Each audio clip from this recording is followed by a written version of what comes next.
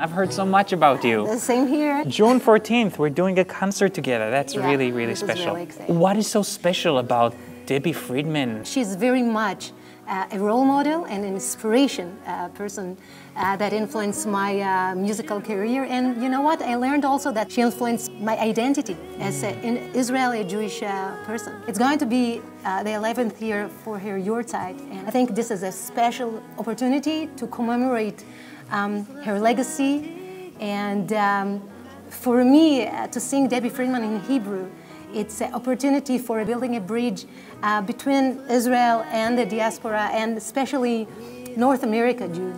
And I think here, between us, it's another bridge between music styles. You know, you come from the classic world and I'm from the folk.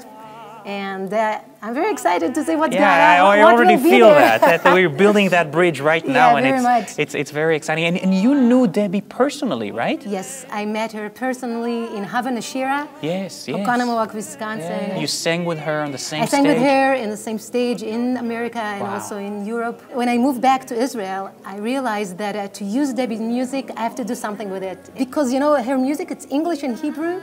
And when I came with the idea to translate it to Hebrew, I felt that, you know, a door just opened, and it's a totally new world that of opportunities came. So I can't wait to hear that, and you know, I'm very grateful to you. Not only you're coming to America, but you have introduced me to so many of your friends, of Debbie's proteges and colleagues, and we're going to have so many other people who are going to join us on the stage. Are we going to tell them or not? Oh, no, let's keep it as a surprise. It's going to be very, very special. We're also going to bring a whole orchestra, and as you said, bridging Debbie's style with the classical style of music. That's going to be very special. I think some arrangements are going to be heard that were never heard before, some unknown songs, some stories, some videos from people all over the world.